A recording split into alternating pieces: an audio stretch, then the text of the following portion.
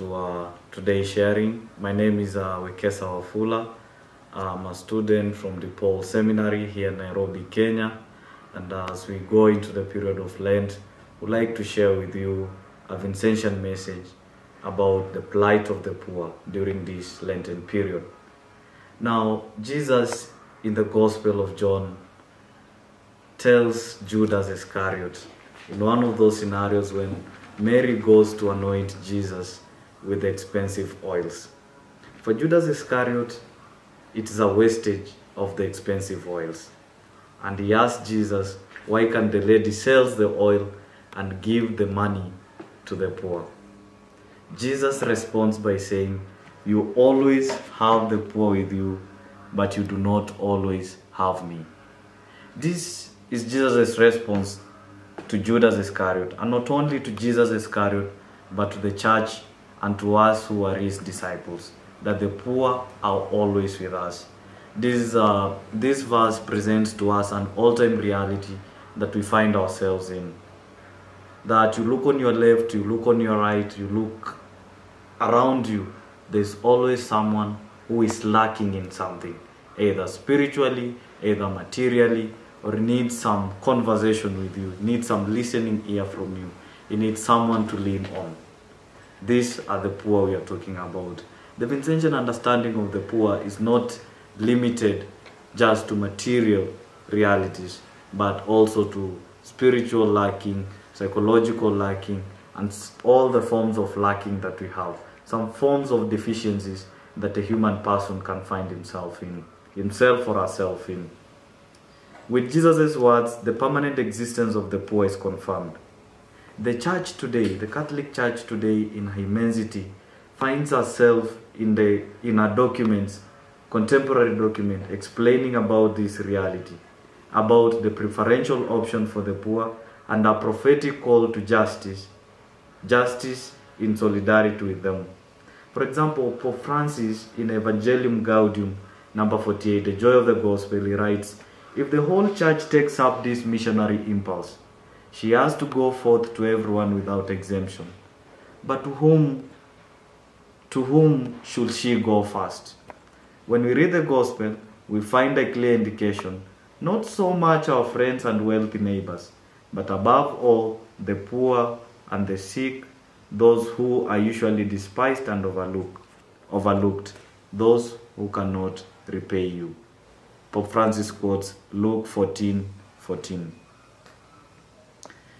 St. Vincent de Paul, a man of 17th century, as he goes about, as we read his story and his life and his works, we see a man who goes about doing good. And as he goes about doing good, he meets and works in girl estates of the de Gondis. Over 5 centuries ago. He works with the prisoners, those people who have no freedom, whose freedoms are curtailed because of different things that they have undergone and which they are judged against. And these people who need his mercy, people who are in need not only of his spiritual help, but also of his physical help.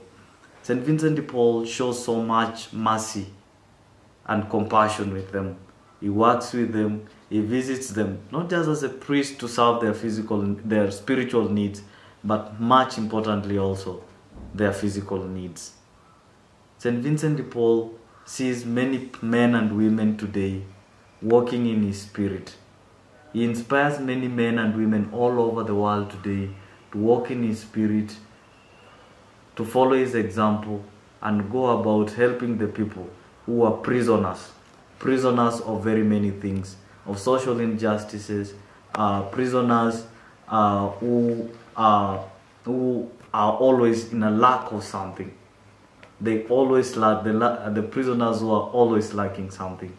And in a way, St. Vincent de Paul challenges our contemporary world, challenges us today, Vincentian men and women, and the entire church, that as we go about our daily livings, there's always something that we can do for these people who are always in our midst.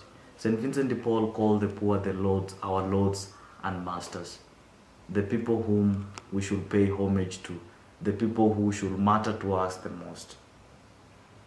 St. Vincent de Paul in the Catholic Church is being recognized as the heavenly patron of all charitable works and the apostle of the poor. He worked, he organized charities, he organized fraternities, so that he can see that all these people whom he encounters in his apostolate are always having something to eat. They are not just fed spiritually, but also their physical needs are met. Today, this is a call to us, that our plight should go with the poor, that our daily activities should have the poor in mind, that the poor should always exist within our line of sight, that as we go about in our daily activities, just as Jesus who goes about doing good, that we can also go about doing good in our own ways, smaller and greater alike, known and unknown alike. There's always something that we can always do for them. Today, as we get into the Lenten period speaks so much to us Vincentians and to all those who follow the example of St. Vincent de Paul, to look with the eyes of mercy towards the poor, with the eyes of compassion towards the poor, so that as we go in alms giving, we have them in mind. There's always something that we can give to them, that we can share with them, and most importantly, our presence to them is much, much needed. Today, as we follow example of St. Vincent de Paul, a man of 17th century, but so relevant in our 21st century, we pray that we become other Vincents in our contemporary world. We pray that as Jesus goes about doing good in the first century, a Palestinian Jew who walks in the streets, who interacts with different people, that as he goes about elevating their lives, helping them in different ways, that this man, Jesus Christ, being inspired with him and his spirit, that we become other Christs to the people that we are always meeting. We pray during this period of Lent that it be an inspirational moment, that the poor have a place in us and they continue existing within our line of sight.